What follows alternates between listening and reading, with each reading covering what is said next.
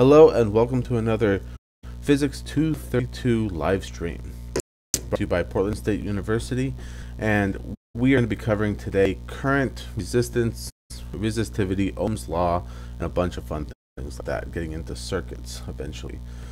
Start off with, I want to share a few links in the chat, starting with a link to the Learning Center. That's a tutoring page at the Learning Center at Portland State University. They have a lot of great resources there, as well as their Facebook and Instagram page. Definitely check them out and follow them on Facebook and Instagram if you haven't yet. And then finally, there's an attendance sheet here we ask you to fill out if you're coming here for the class. The information will get passed along to your teacher. And let's get started talking about current. So current is defined, it's usually a little I or a big I depending on the situation you have it, but current is going to be equal to the change in charge, Q, divided by the change in time. So we can see it's the amount of charge that kind of passes through an area over a period of time. And the unit for this, we usually call it current, is in amps, which are equal to coulombs per second. And if we were to draw a circuit here, I'm going to draw a value of a resistor here to start off with, and I'm going to connect that through around a battery. Oops.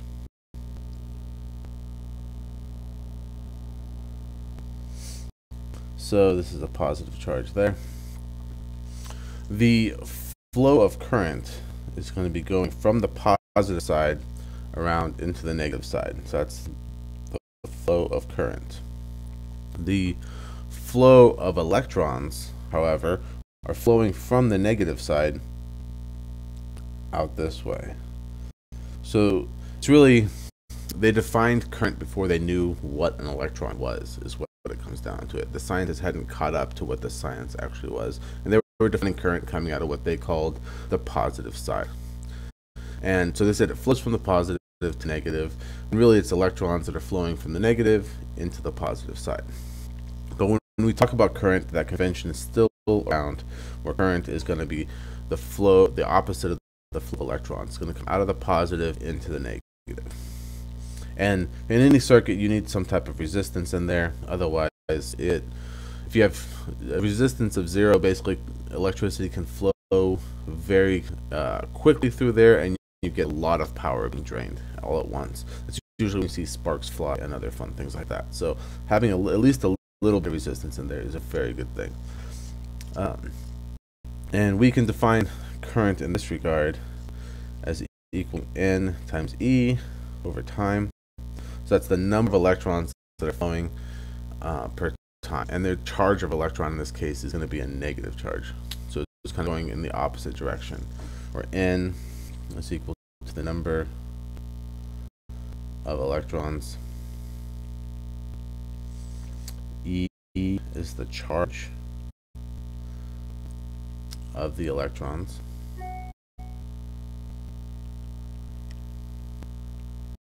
That's in coulombs. Just put a big C, and T is time.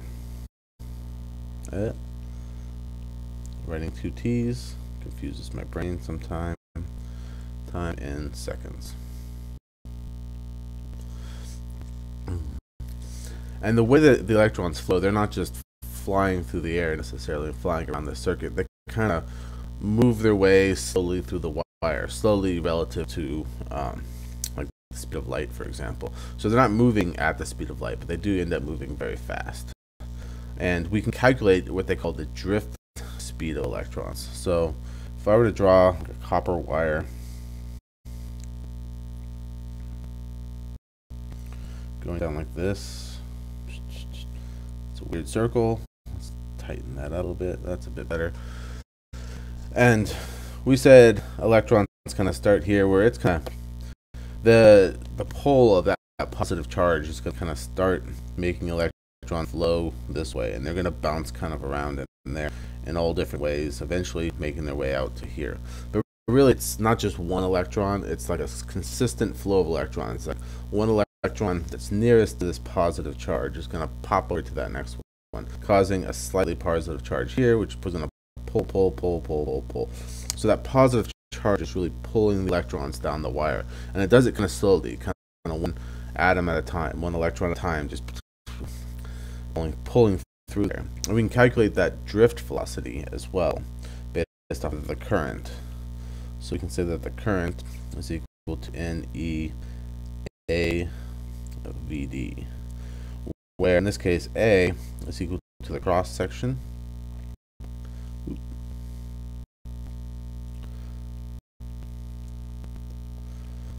cross-sectional area, and VD is your drift velocity.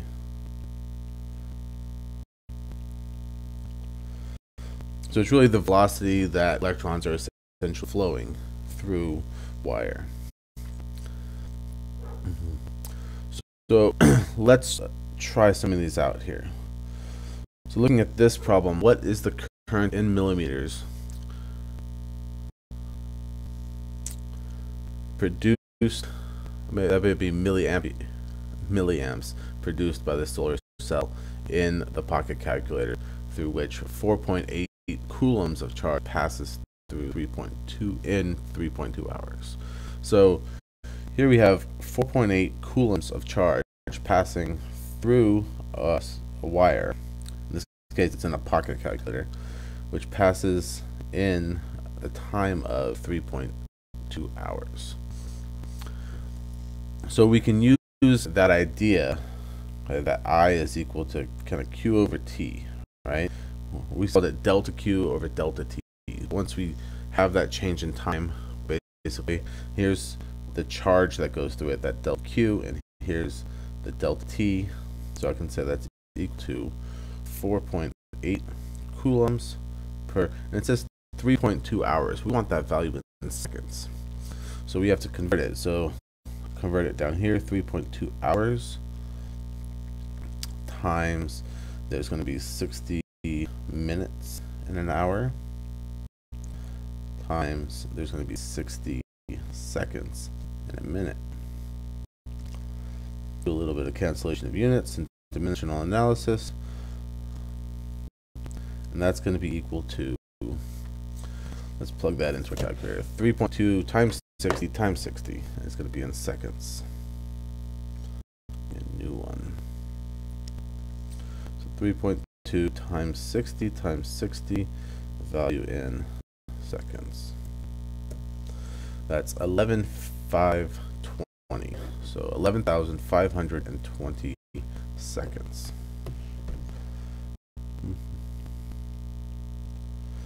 So we can divide this by 11,520 seconds, and we can find out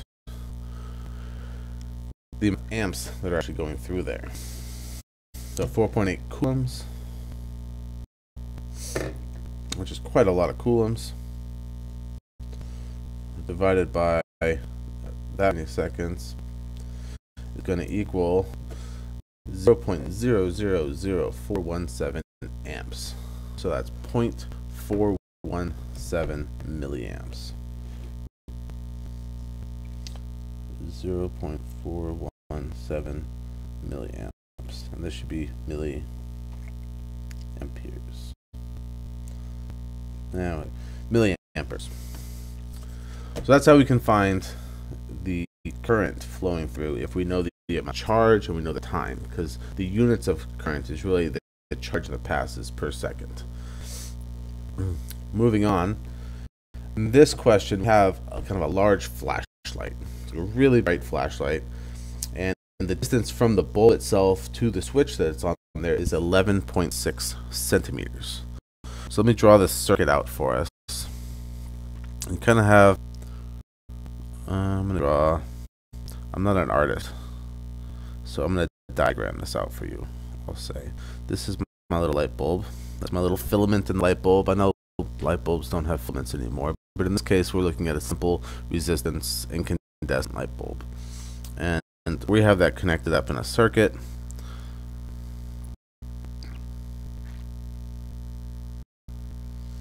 And actually, this last part, there's a switch. This is is the symbol for a switch, where it's an open circuit and you can close it where it's connected. So this part over here represents a switch. This is my light bulb. And this is my battery. Again, this is the positive charge of the battery there. So what they're saying is the distance from the switch. This distance from here to where that switch is 11.6 centimeters.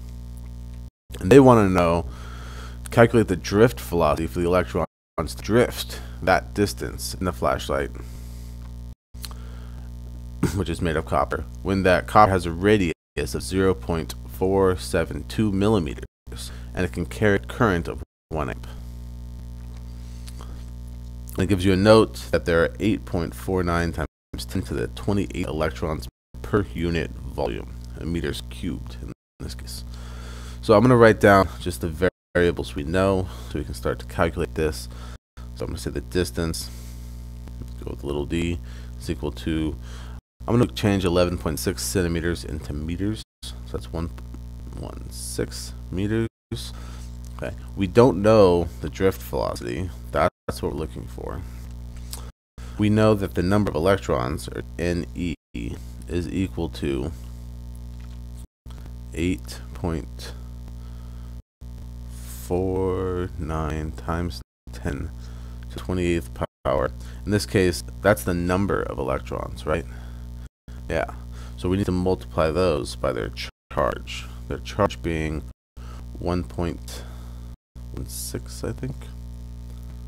Let me double check my calculator. My calculator knows best. 1.6 times 10 to the 19 coulombs. Do an extra 1 in there in my brain. 1.6 times 10 to the negative 19 coulombs.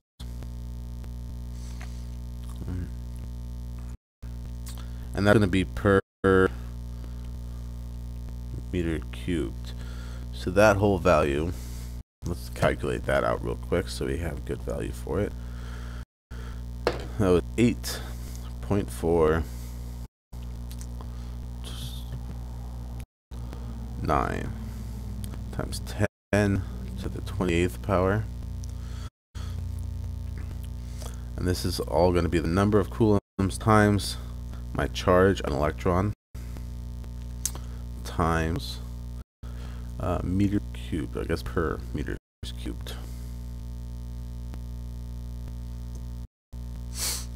That's 1.36 to the, or times 10 to the 10th coulombs per meter cubed. 1.36 times 10 to the 10th power coulombs per meter cubed. Now, what else did they give us here? We need to find, ultimately, we're going to use this equation here. I should have written this earlier, that the current is equal to NEAVD. So we've defined NE, which is this. We need to find VD, so we need to find that area, and that's the cross-sectional area of the wires. So if the wire had a radius of the wire is equal to 0.472 millimeters, converting that to meters, I'm just going to throw times 10 to the negative 3 on there. Makes it really easy, and we can then calculate that cross-sectional area based off of the radius. So the area, in this case of a circle, or the cross-section of a cylinder, is going to be equal to pi times r squared, which in this case is pi times 0.472 times 10 to the negative third meters squared. Plugging that guy into our calculator, pi times 0.472 times 10 to the negative 3, make it meters, square the lot, oops, forgot the 2, is 6.998, or say 6.999 times 10 to the negative 7 meters squared. So this is equal to 6.999 times 10 to negative 7 meters squared. So now we have that area that we need. Now we have everything we need. So just plugging them in. The rest is plug and chug. That's 1.36 times 10 to the 10th. Or, yeah. It's coulombs per meters cubed times the area. We just calculated that. 6.999 times 10 to the negative 7 meters squared times the VD, which is actually what we're looking for. So we actually need to solve this for that drift velocity. In this case, they tell us the current is 1 amps. So just rearranging this guy, use a magic pen.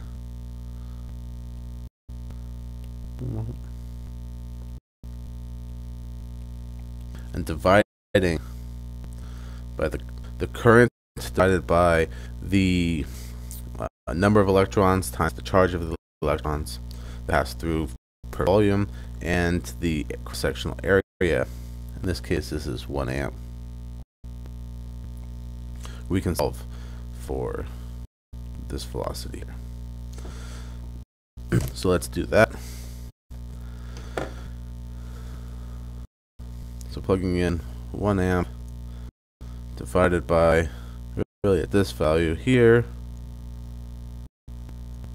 times this value here. And we get 0.00105 meters per second. That's the velocity of the electrons. So they're not going near the speed of light. We like to think of electricity as being really quick. You flip the light switch, the lights come on. It's actually going relativistically slow. 105 meters per second. Remember, the speed of light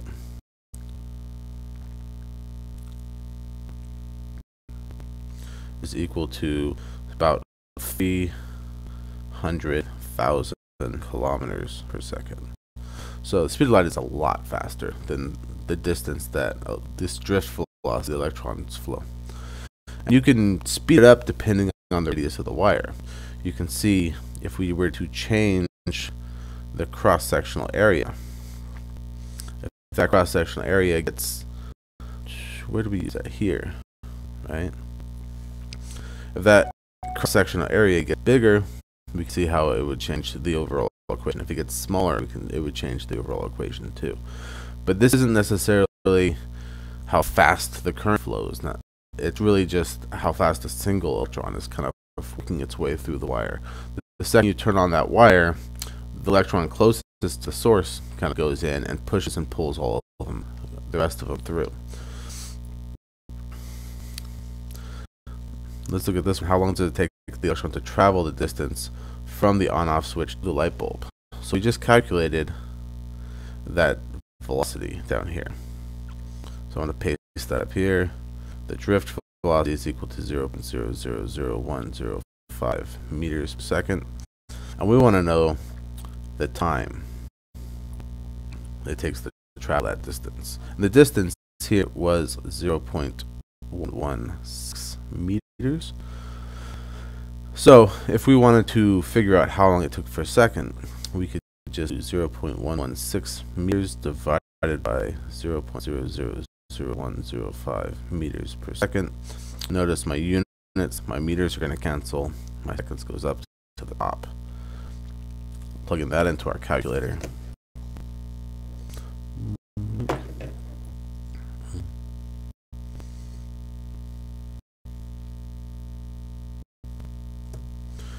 $1.104.36 seconds. 1.104.36 seconds. So that's a lot of seconds. Let's change that to minutes, just so it kind of makes a little bit more sense. Just to change it to minutes, do a little dimension analysis. We know that seconds and minutes are an easy conversion. There's 60 seconds per minute.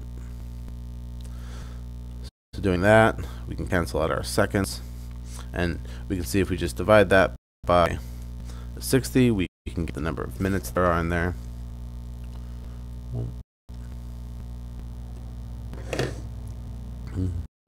So I can divide by 60, and I'll just say percent. So my calculator will change it back to seconds. Oh, I multiplied. Oh no. That's better. 18.406 minutes. It's 18.406 minutes.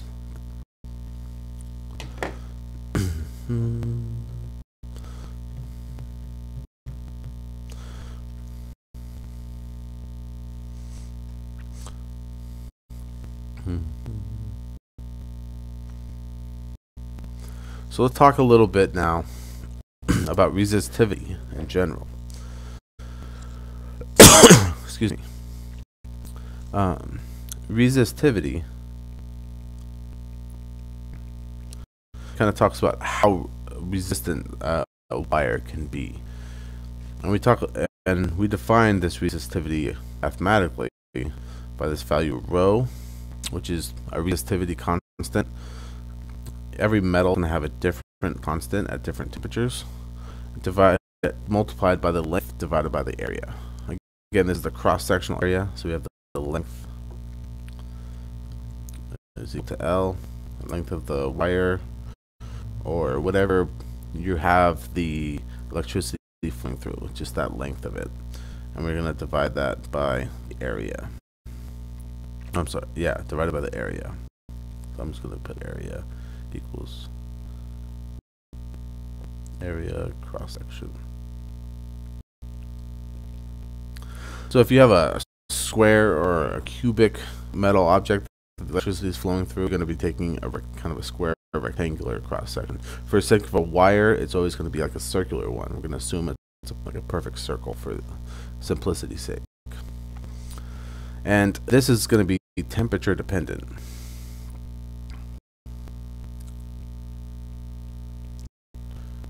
That's important. So as the wire gets hotter, the resistivity goes up. As the wire gets colder, the resistivity goes down. And a lot of times that's why we would, super cool a computer that's running really hot, so those electrons run faster through everything, and we get faster data transfers and fun things like that. We can calculate the difference in resistivity, where R is equal to the, say, rho initial, rho naught, times L over A, because the length and the area won't change. The length might change a little bit because metal does expand and contract, but we're going to assume that it stays the same. And we're going to multiply that times 1 plus some alpha constant, delta T. And that alpha constant is going to talk about how the resistivity basically changes. We can also equate this to the initial resistance value times 1 plus alpha delta T. Because this value here is basically the initial resistance.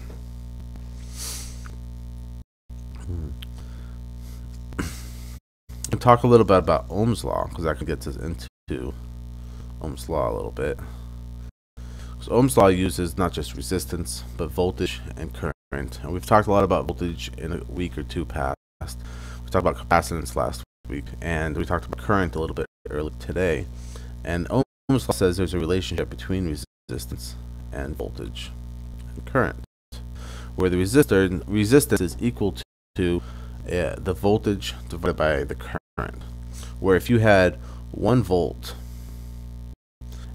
that was carrying 1 amp,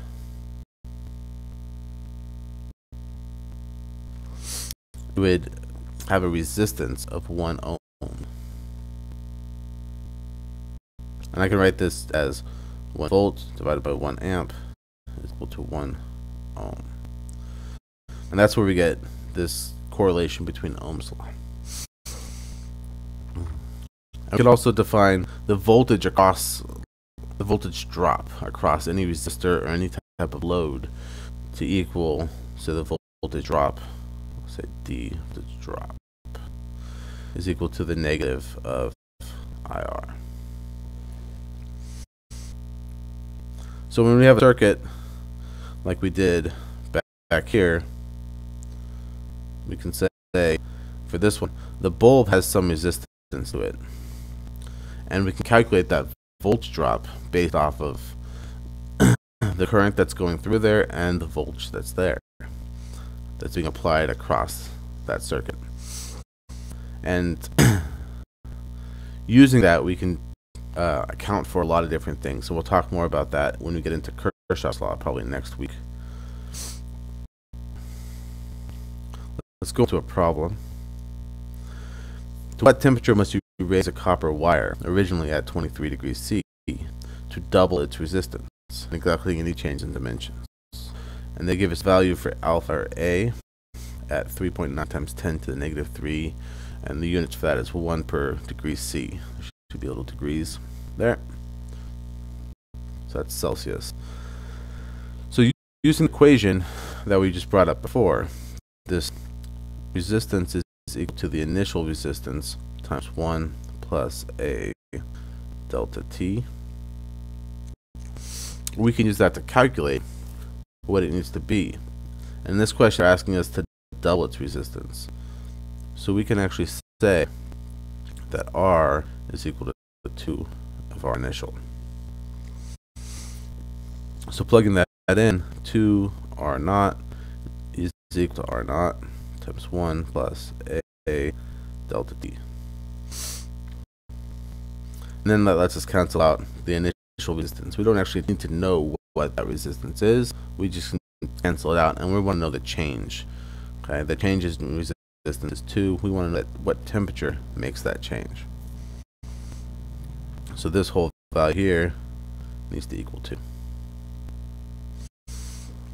So doing the math, 2 minus 1 divided by A is going to equal our delta, or change in temperature, which is equal to just 1 over A.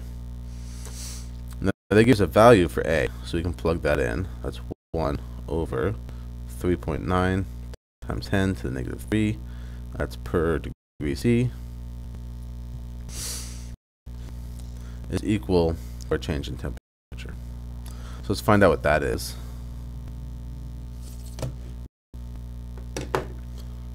Mm-hmm. 1 divided by 3.9 times 10 to the negative 3. And I'm going to need to, well, I should do this first. I'm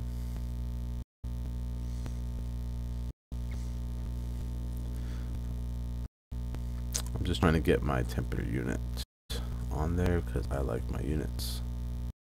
There it is. This is 1 over degree C. I just threw the degree C up top, and that gives us 256.41 degrees Celsius. 256.41. So that's the change.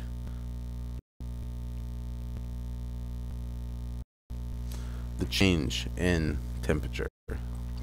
And we can find the final temperature if we know the initial temperature then. So we know the initial was 23 degrees C. So that delta T, which is going to equal T final minus T initial, which is going to equal this 256.41 degrees C. We can say that T final minus 23 degrees C is going to equal 256.41 degrees Celsius. So therefore, the final temperature is equal to 256.41 degrees C plus 23 degrees C. We could add those together. That's going to equal 279.41 degrees Celsius. And that's going to be the final temperature of our copper wire, which was originally at 23 degrees C, if we were to double its resistance just by changing the temperature. This happen in household wiring under ordinary circumstances. This is a very hot temperature. If that happened, most likely your circuit breaker would blow really quickly, long before it got to that point. If it did get to that point, it would probably start a fire. So let's hope it doesn't happen under ordinary circumstances. No. More likely, the heat change would start making it so the length of the wire would stretch and the radius of it would get thinner. That would cause more resistance change than anything else.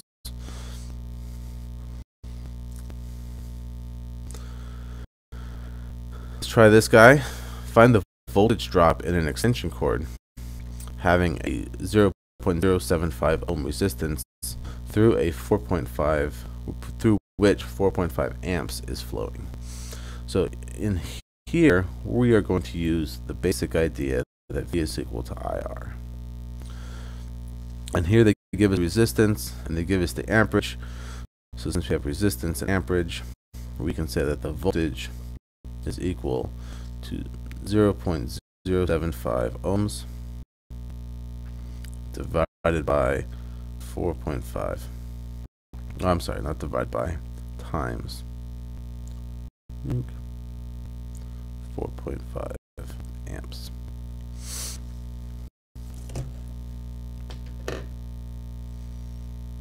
Mm-hmm.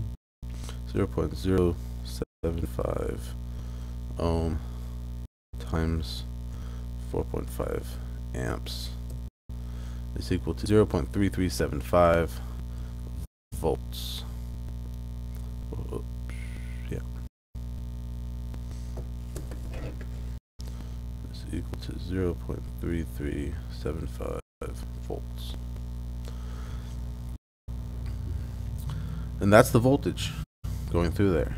If we had a cheaper cord that utilized a thinner wire and had a resistance of just, or a higher resistance of 0.15 ohms with the same amperage, what would the voltage drop be? So here, calculating that, that's 0.15 ohms times 4.5 volts is going to equal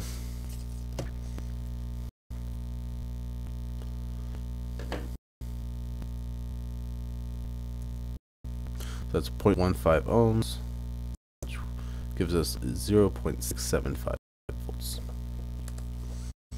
So that's how much volts are going down there, the voltage drop of the circuit. So if it started off at 125 volts coming out of our wall, it would drop by 0.675 volts by the time it got to our appliance. So using those same values, find the power dissipated for each of those extensions. So the power, we haven't talked much about power, but power is equal to current times voltage. So if you've got 120 volts coming out of your wall and you plug it into and you have a 15 amp circuit, we could calculate, for example, 15 amps times 120 volts to give us the power coming out of there, which is like 1850 watts or something to that effect. This is going to give you a value in watts, which is equal to joules per second. So here we know that the current in each of these, the current flowing through the first one was still 4.5 amps. They were both. The voltage drop at least that was going through there was 0.335 or 375 volts.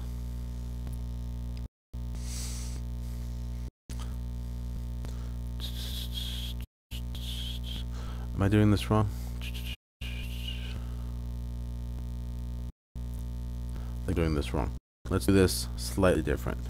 What we know based off of this equation and off of this Ohm's law equation, we can solve for our voltage there by taking, well, it's right here basically, V is equal to IR.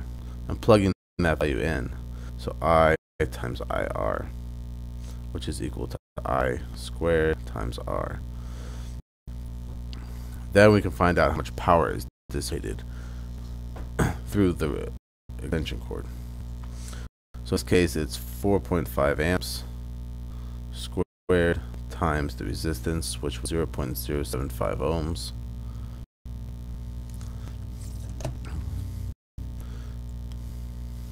Mm-hmm. 4.5 amps squared times 0.075 ohms is equal to 1.52 watts. Equal to 1.52 watts.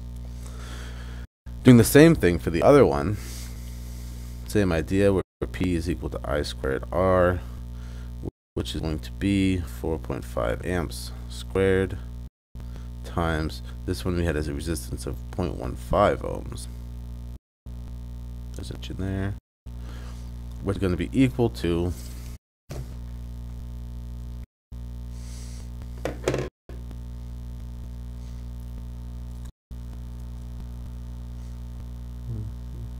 0.15 ohms, 3.04 watts. 3.04 watts. So you can see there's almost twice as much energy dissipated in the cheaper one versus the more expensive one in this case. Let's look at another problem similar. We have a coffee maker. I like to drink coffee. I'm gonna actually take a sip right now. The coffee maker has a resistance of 14 ohms, and it draws a current of 13 amps. So how much power does it use? So same ideas we had before. We have this relationship of Ohm's law, V is equal to IR, and we can connect that into power is equal to IV. Same way as before, power is going to end up being I squared R. And there's lots of ways to write power. You could substitute, here we're substituting in voltage for current and resistance, but we can also substitute in voltage over resistance for current, and we'd end up with V squared over R is also going to be equal to power. It just depends on what variables you have. So plugging in this value, we have 13 amp circuit. It draws that much current. That's a lot of current to be drawing. And we have, squaring that, we have a resistance of 14 ohms. Only 14 ohms going through there. So that is going to be 13 amps and 13 ohms. No, 14 ohms. And the square would help. 2,366 watts.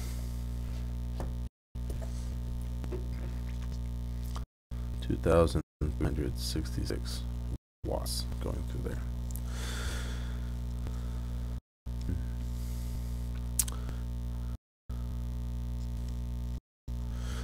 What about a toaster? This is a little different. They're telling us the wattage of the toaster. If you look at any of your appliances, your microwave, your toaster, your oven, it should tell you how much wattage it uses. You could pull your cell phone battery or charger out and look at it and tell you how much wattage it uses. And you could also find out its voltage and its amperage, and you could determine one from the other, or one from two of them at least. So here they will know how much does it cost to make a slice of toast, cooking for 1.5 minutes. I feel like my toast is longer than that to cook in the morning. But here the energy costs 5 cents per kilowatt hour. So in this case, we're going to have to do a little bit of conversion. We've got watts, we've got kilowatt hours. So a kilowatt is 1,000 watts. And the power company charges you for how many watts you take per hour. So if you remember, watts is equal to joules per second. So if you multiply kilowatts by hours, you end up getting a value in joules. Basically, you get energy. That's what they're charging you for, is energy, ultimately. So we can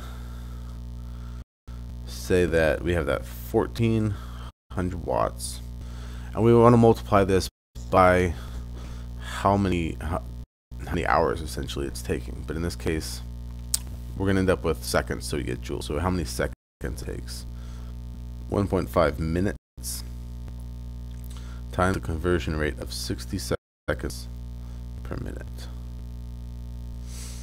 Canceling out the units of minutes to get seconds. And you see this is going to equal, let's do our calculation here, 1400 watts. 1400 watts times 1.5 minutes times 60 seconds per minute is 126,000 joules. I can say that's 1.26 times 10 to the 5 joules. I said with a question mark, but I just had to do the math. But that's right. And now, if converted our kilowatt hours, units of those, we need to convert joules to kilowatt hours and have some conversion ratio there. So for kilowatt hours divided by, in this case, a watt is 1,000 joules per second, and if we're multiplying that by an hour in seconds, that's 60 times 60 seconds again, so that's 1 hour times 60 minutes per hour times 60 seconds per minute, which is equal to about 3,600 seconds. So 3,600 seconds.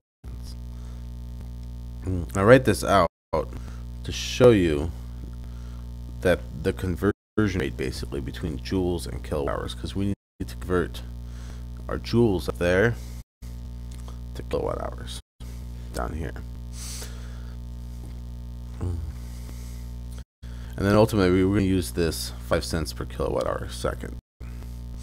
So putting all that in a row, I can say 1.26 times 10 to the 5th joules times, if I multiply that out, this is a kilowatt hour, times, it would be 3.6 times 10 to the 6 joules. Notice my cents have canceled out and I end up with joules in the bottom there. So there's my conversion factor. And then I need to figure out how much it costs per kilowatt hour. So that's 5 cents per kilowatt hour. Canceling my units through. Now I can just multiply across the top, which is this value times 5 divided by that value.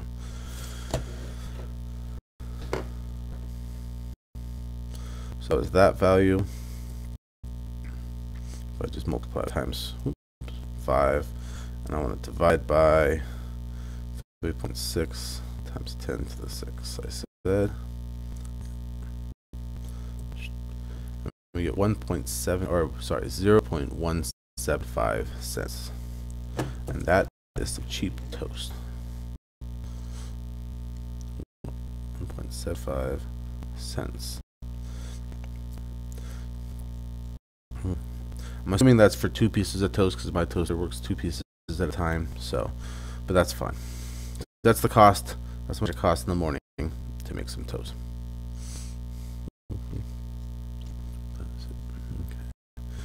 So here we have a North American tourist who's taking his 29 watt, 120 volt AC razor to Europe, and he finds a special adapter and plugs in to their 240 volt AC. Europe uses a higher voltage than we do here. Assuming a constant resistance, what power does the razor consume as the razor is being ruined? And I have a little bit of problem with this question, mainly because it says it's a special adapter. If it's really a special adapter, it would convert things properly. But let's say not so special adapter, and let's figure out what ruined his electric razor. So similarly, we have this idea that P is equal to IV. And Ohm's law says V is equal to IR. In this case, we're going to be looking at this concept, changing this guy to voltage divided by resistance is equal to current.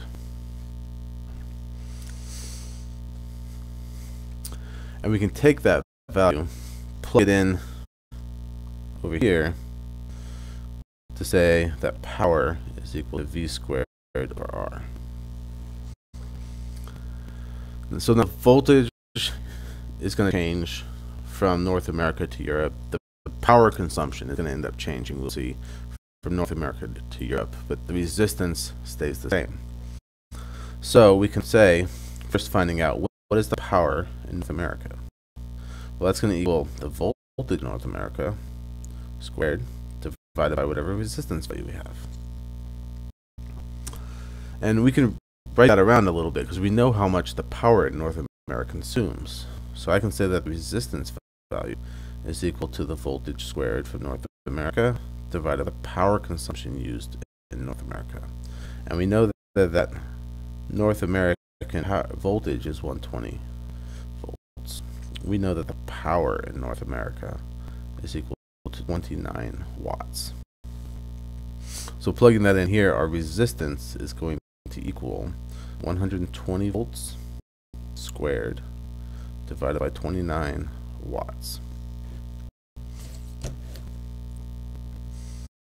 Let's see what that looks like. 120 volts squared divided by 29 watts. That should have been a 2 up there, and now it's divided by 29 watts. 496.6 ohms. That's equal to 496.6 ohms. A little omega sign for ohms. So that's the resistance, and that stays current. This is a constant resistance. You're not going to change the device isn't unless it gets much hotter in Europe. But say it's by average temperature, the device stays the same resistance. So we can then use that and use a similar relationship, but for Europe. Change colors for Europe. So if I say the power in the EU, I don't know where in Europe is going, so I'm just going to say it's in the EU somewhere. So not Britain anymore. The voltage there we know is 240 volts. We're going to square that, divide by the resistance that we know, 496.6 ohms. And that's going to give us the power consumption. How much power it's being consumed. That's being consumed over there. 240 volts. Let's see if I can square it properly and divide by, in this case we're dividing by resistance. I'll paste this value in there, and it gives me 116 watts. 116 watts for a device rated at 29 watts. So that's joules per second. So if we did a comparison of how much more it's really taking, this guy divided by that 29 watts is 4. It's 4 times stronger than it is there. And we can see that in math. We can see that relationship here. Because we know that the voltage in North America, or let's say the voltage in Europe, is equal to twice the voltage in North America. So plugging in this value, even if we didn't know the resistance, all right, assuming the resistance is constant, if we have power is equal to twice the voltage divided by the same resistance, okay, that's going to equal, I'll say this is squared. We can factor out and say that that's equal to 4 times the initial ratio of voltage to resistance, because 2 times 2 is 4, squaring that 2, keeping this V squared over R. So that initial power, this is the initial power, and this here is the difference between Europe and the US, or North America somewhere. Could be Canada. We don't know.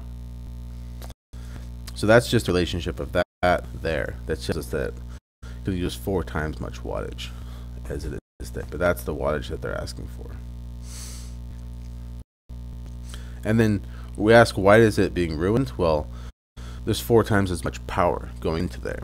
And all the resistors, all the wire and stuff like that, they're rated for 29 watts. They're designed to take that small wattage. So you give them that much energy pumping through them, they're going to start to smoke and explode, and the rays are just going to stop working. So that is all I have for you today. Let me paste in that attendance sheet again for anyone who might be watching. Make sure to fill that out, and I've dropped in hours between 4:30 and 5:30 today. So drop in, ask some questions there, or make an appointment in the Pingy app. There should be a link right up me to schedule an appointment with myself or other physics tutors. And we're all happy to help you with anything that you have questions on. Thank you again, and enjoy.